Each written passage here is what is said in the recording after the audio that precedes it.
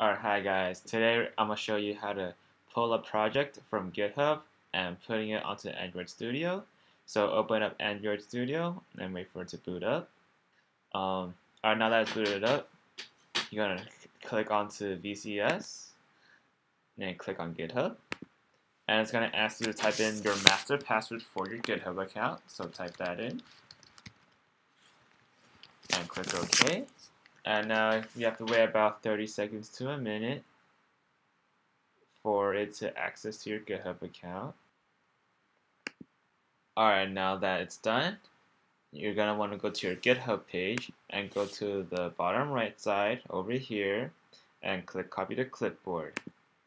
After that, go back to Android Studio and you want to copy and paste it onto this thing right here, the repository URL.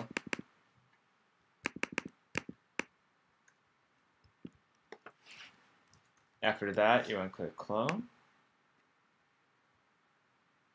and click yes.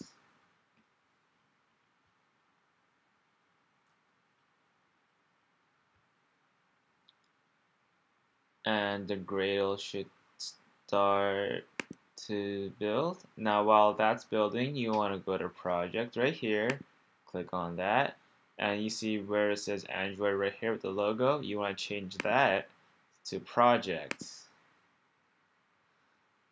And now we wait for the Gradle to complete. It should take a little bit longer, not that much.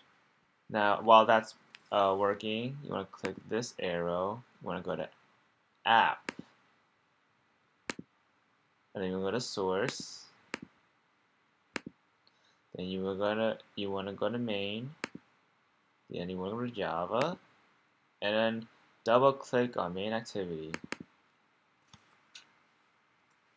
And voila, you are now finished. You successfully pulled a project from GitHub and put it on Android Studio.